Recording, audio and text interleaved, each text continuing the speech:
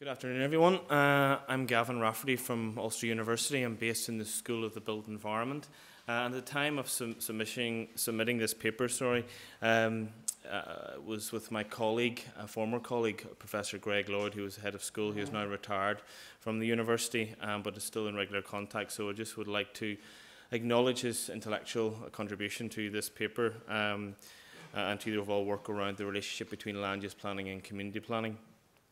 I also would just like to thank the Research and Information Service here at the Assembly for allowing us to speak here today on these very relevant issues that are of interest to local government reform and the overall review of public administration in Northern Ireland. So in terms of setting the context, I would like to look at what is community planning, building on what Colin has said in terms of giving us an excellent overview of what community planning is in relation to the Northern Ireland context, but also explore the interpretation of community planning that's happening elsewhere, particularly in the Republic of Ireland with its style of community planning, and then looking at the relationship between community planning and land use planning. And I'll explain some of those definitions as I go through. So the actual aim of the presentation is to first of all, outline local government reform that's occurring across the island of Ireland, and to look at the reform obviously in the north of Ireland and also the Republic of Ireland, and to explore the interfaces that's emerging between land use planning in terms of that reform that's happening in Northern Ireland, and the introduction of community planning, and we could describe that as innovation, as something new that's happening in Northern Ireland, and look at what's happening in the Republic of Ireland too in terms of its local government reorganisation. And thirdly, then, to discuss this vertical, horizontal, and lateral dimensions to that potential interface between these operations, these two planning enterprises that I'll call them, that are happening in both in Northern Ireland and the Republic of Ireland. So, in terms of introducing this piece of work, really we're at a quite unique period in the island of Ireland in terms of the convergence that seems to be happening with local government reform, both in Northern Ireland and in the Republic of Ireland. We're at this unique juncture in terms of looking at how systems of governance actually work across the island. This allows really for greater consideration of how inter-jurisdictional cooperation framework and operations might actually work in developing and addressing cross-boundary issues, spatial as well as social issues on the island of Ireland. So in Northern Ireland, we've got an introduction of community planning that's happening next year, at April 2015, and building on what Colin said in terms of it's something that's quite significant in terms of that providing an integrated framework in which to make decisions around service provision. And also in Northern Ireland, we're getting the transfer of land use planning powers from central government to the new local government landscape. That's something that's quite new and quite novel for local councils to see these suite of powers and how they might operate. But similarly, in the Republic of Ireland, they're also witnessing local government reform and a reorganisation of the local government based on the Local Government Reform Act from earlier this year, which is introducing something new to the Republic of Ireland, which is these local economic and community plans, these LECPs, which are similar in a way to community planning, and it's trying to join up service provision and connect that to various issues around the economic considerations as well as address social aspects as well. And they're to better integrate these with public bodies, community and social partners as well, and they're to collaborate and to produce plans on that basis. So in a way they are similar to what's happening in Northern Ireland with the introduction of community planning. So the research informing this paper, just to give you an outline of how we've conducted this small piece of research, the evidence informing this particular paper has been gathered through a combination of a variety of ways. First of all, looking at academic literature and research that's out there in relation to both land use planning and local government modernisation across Europe. It's also been looking at and analysing policy documents that's emerging both in the Republic of Ireland and in Northern Ireland as well. And it's based on a small research project funded through ICLRD, which is the International Centre for Local and Regional Development, that is looking at issues across the island of Ireland. So it's quite an opportune time to consider some of these aspects with the, as I've said before, the reorganisation across the island of Ireland. So to further set the scene and set the context, let's look at the context of around convergence, what's happening across Europe. With the European Union's territorial cohesion agenda, there's definitely a greater consideration given to cross-border cooperations across the member states within the EU. And we're quite unique in the island of Ireland to have that sort of cooperation and that land boundary within the island, or on the island, I should say. Also, what's happening is with contemporary governance arrangements, there's a current challenge, I think, for local authorities to consider how to nurture harmonious development and innovative integrated approaches to address spatial as well as social challenges that exist in contemporary society. And particularly looking at spatial planning, some might call that land use planning. We'll look at the distinction between the two in a moment. But in terms of spatial planning, what we're seeing is that there's a degree of convergence across member states within the EU around its policy goals. That is, what is planning trying to achieve? And in a way, some goals of that might be around achieving sustainable development, creating resilient communities, dealing with demographic change. So across member states, we've got similar policy goals and issues that we're all facing.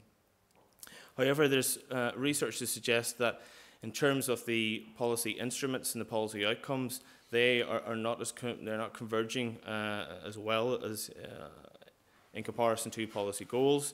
So in terms of policy instruments, the way in which decisions are made, the actual practices, for example, within land use planning around impact statements, around different indicators that are used, they do vary quite a bit, so we haven't got the same sort of level of convergence as we have around the policy goals. And the existing body of literature does suggest the need for further research to look at this area around the convergence that's happening on all these three areas, around goals, around instruments, and around outcomes. So in terms of looking at this around those three different aspects, it's important to be clear and disentangle some of the definitions that we currently use in and around planning. When we think about land use planning, it's actually about the regulation and forward management of land and property for the broader public interest. And an expression of that really is current area plans and moving forward into the new planning system that will emerge next year in the local government context. It'll be the new local development plans and plan strategies and the local policies plans that emerge from that. That will be an expression of land use planning. In a way, strategic planning is a maturation of land use planning. It's taking a more strategic approach, a regional approach to issues that affect land use development particularly, and it's much more comprehensive in its style and approach. An example of that might be actually the regional development strategy that we have in Northern Ireland, for example. But also, in a way, the regional development strategy can also be articulated as a shift towards spatial planning, which is something I would argue, and in the Planning Academy it's still under debate in terms of the definitions around this as well. But spatial planning is something else. It's actually moving beyond pure land use planning and dealing with just land use matters. And it's actually embracing a wide range of different sectoral issues in terms of regeneration, integrated service delivery, such as community planning. It's also about trying to promote connectivity across different sectors to understand the spatial implications of other policy areas. And in a way, then, the maturation of all those different functions relates to community planning, which is trying to provide a more integrated approach to dealing with this, with the social, economic, and environmental well-being of a particular area over long-term objectives to achieve sustainable development, and not to rehearse some of the definitions that we've heard before. So we've got a reasonable good understanding of community planning and how it differs from land use planning and spatial planning. But these different definitions are quite significant in a way. They're very important to understand these different definitions because they are not static and they're not passive. They're actually changing in terms of their own how they're operated, but also the morphology that exists between these different planning enterprises is of interest in how they relate to one another within a particular jurisdiction. And it's against that backdrop that I suppose it's quite interesting to look at the island of Ireland with the introduction of the new framework for cooperation, that is the spatial strategies for the Republic of Ireland and Northern Ireland, that is beginning to shift towards the spatial planning approach to actually look at issues that have a spatial dimension that straddle borders as well. So this is quite interesting to set that context when we look at the changes that's happening both in Northern Ireland and in the Republic of Ireland. So as this diagram illustrates, post-2015, April 2015, in the Northern Ireland context, we will have a different configuration in terms of our governance landscape. We'll obviously have a regional context, which is made up of a suite of regional policies and strategies, such as the Programme for Government, the Regional Development Strategy, the RDS, the Together Building United Communities, and other policies that may exist at that regional level. Then we'll have the new local authority, which is really trying to focus on aspects of well-being associated with community planning, again around integrated service delivery, and the emphasis really on that, the role of the community, the actual community engagement dimension of that is important. And the two main, I suppose, strategies, visions, whatever way we want to express that in terms of outputs, will be the community plan, which is the integrated service delivery, and the new spatial plan, which would be the local development plan, the new land use plan, if you want to call it that as well. So those two planning related documents will provide an overarching framework of vision for the council. And below that, what we'll probably see is some sort of area-based planning exercises, both relate to land use planning and community planning. And I've been arguing before that there's a need to carefully consider a community engagement framework that underpins all of those exercises, that shapes both community planning and land use planning, so the citizen understands their role in shaping the visions for the new council environment. And in a way, in the Northern Ireland context, it is about, this new landscape is about trying to create a vertical linkage in terms of the community plans and land use plans linking to strategic priorities that may be expressed in those policies that operate at that regional context. But they're also trying to drill down into specific proposals that meet with local need and that marries with those strategic priorities. And some of the dilemmas we've heard from Colin before around how do we measure that, how will that actually play out in practice, is going to be an interesting area for us to consider in the future. But similarly, if we look at the Republic of Ireland and what's happening there, we can see that there is a similar architecture of governance emerging, in that they've also got a national and regional context in which they're operating within, in terms of a new national planning framework that will emerge post-2016. They also have a regional context that's changing there in the Republic of Ireland. And in a way, it will reflect this regional context that we will have in terms of that, providing that framework to guide future planning, land use planning decisions. But particularly looking at the local authority, what's happening there is that land use planning has a longer history in the Republic of Ireland, being housed within the local government context. And they will continue to produce new city or county development plans, which are similar to our local development plans here in Northern Ireland. But the introduction of this new policy-making vehicle, which will be the local economic and community plans, which I've said before, which are quite similar to integrated service delivery that we are getting in Northern Ireland under community planning. And in a way, what those two functions are trying to do, that is the development plan and the local economic and community plan, is again trying to link strategically with regional and national priorities, and to marry that with local need and detailed policy proposals and interventions. And in a way, the two systems are actually becoming very similar, and an argument is to say that they're converging in some sort of way, which allows us to look at issues that cross the border context. And in some of those particular counties, there will be lots of issues around the rural context and how we develop service provision in that particular arena. And in a way, then, the framework for cooperation around spatial issues provides that strategic all-island perspective for future collaboration around spatial planning and land use planning. But given the reform that's happening both north and south, there's an argument to be made around that there's an opportunity to consider how local services are provided around those border areas, and the potential for maybe sharing services, which obviously does happen to an extent at the moment.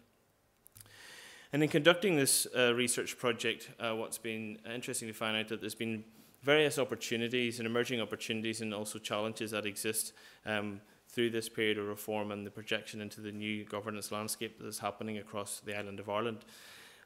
So some of the opportunities that might exist laterally around some of this is that the framework for cooperation does provide an overarching context in which to start those debates around what issues can be considered spatially or socially across the border. There is convergence across policy goals. Both jurisdictions at the local government context are trying to address common issues around demographic change, service provision, the economic growth. There is also an argument to say that the policy instruments that we mentioned before are actually converging. There are similar systems across the island of Ireland that are dealing with these particular problems. So in a way, that's not, we can't consider that as a potential barrier, given that there's similar operations emerging both sides of the border. But also there's a focus that's beginning to emerge, particularly in the Republic of Ireland, of combining development planning, that is land use planning, with this integrated service provision in the Republic of Ireland context, which is the local economic and community plans. And it's the same teams that are considering both spatial land use matters and integrated service provision. And there's evidence to suggest that that has been considered in the Northern Ireland context in terms of the role of the land use planner and their relationship with the new community planning operation that's happening here. And there's evidence out there really around this ad hoc inter-jurisdictional collaboration that does currently exist across the border areas. Some of the challenges associated with that, and it's coming out strongly in the research, is obviously the political perception or misperception of this agenda and how that's perceived by some political parties. There's also a challenge around these high-level conversations around particular issues like tourism, for example, how it operates across the border and how we can develop policies and innovations to support that. But it's not really drilling down to local need and actually the services that citizens need in both jurisdictions. Also, in terms of the next 3 points, really, that there's very little support there for this cross-border notion around pulling sovereignty to actually creating shared institutions, developing a possible border development zone to focus energies around these issues around spatial aspects and around service provision as well. And if we look at the vertical dimensions, since highlighting some of the opportunities and challenges that might emerge as part of this reform process, is that in the Republic of Ireland, there's a long-standing tradition of dealing with a lot of these issues around land use planning and service provision within the local government context. And there's quite a mature and well-established communication channels from local government to central government that some of the research interviewees articulated. And building on what Colin said, really the partnership panel in the Northern Ireland context does provide an opportunity in which to improve those communication channels along that vertical axis. Some of the challenges associated with that particular agenda around the vertical dimension is that local authority partnerships are really missing some key players. And in the Republic of Ireland context, that might mean the new water authority that's set up is not involved in the service provision, particularly around water supply and the infrastructure there. And in the Northern Ireland context, there's been some issues raised around big government departments and not being named as statutory partners in that relationship that will emerge. And other sort of key stakeholders that might not be there in terms of improving that vertical dimension. In terms of the horizontal aspects, then the opportunities emerge that, particularly in the Republic of Ireland, that they are merging the planning departments and economic functions. So there's a lot of crossover and collaboration in local government to try and address these particular issues. And an example of that is that under the one directorate within the local authority within the the Republic of Ireland context is that they're merging land use planning teams with the economic side to create more opportunities for collaboration and shared understanding of these issues and how they play out spatially in terms of some of the economic challenges. So there's opportunities in the Northern Ireland context as well, I think, to merge teams within the local authorities to combine the new community planning officers and the teams associated around their operations with land use planning clusters as well within those local authorities, as well as maybe economic officers at the same time.